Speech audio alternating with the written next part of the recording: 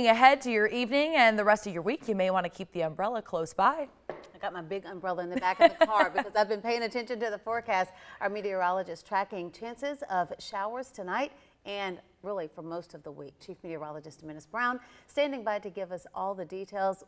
I was about to ask, when is it moving in, Chief? But I think the radar tells the story. It's right behind you. My umbrella's in the car. Ooh. At least I have a jacket. Here you go with First Alert Radar. You'll notice that we do have some showers across the viewing area right now. We have some heavier pockets from time to time over areas in Lexington and Richland counties.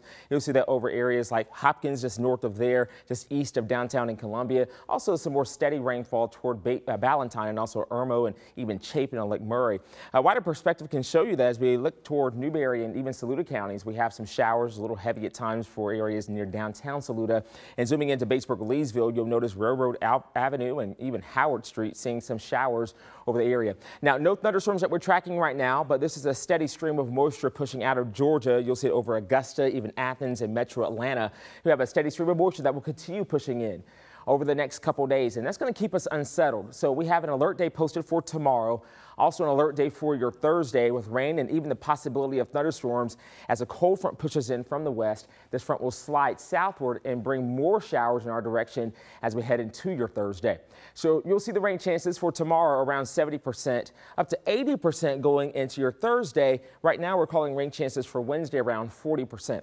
So here's a look at Futurecast. Over the next several hours, you'll notice some showers still over the area, and we'll likely keep some rainfall as we go through later tonight with some pockets of heavy rain. And as we go through your Tuesday, check it out. We will have some showers in and around the area. Could be heavy at times, and I can't rule out maybe an isolated thunderstorm. But overall, you'll notice rain kind of splitting part of the area by the afternoon hours. Then once we go into your Wednesday and Thursday, you'll notice increasing chances of rain from the south.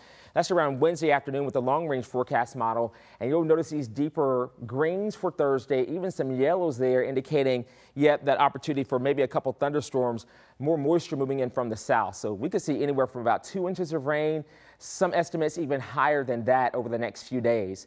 So for tomorrow, you'll need the wipers on and the lights here and there. You'll see the forecast as well as we're looking ahead through the day. It'll tell you right there by the middle part of the day into the afternoon that we'll likely see, well, you'll likely need the wipers on and the lights on.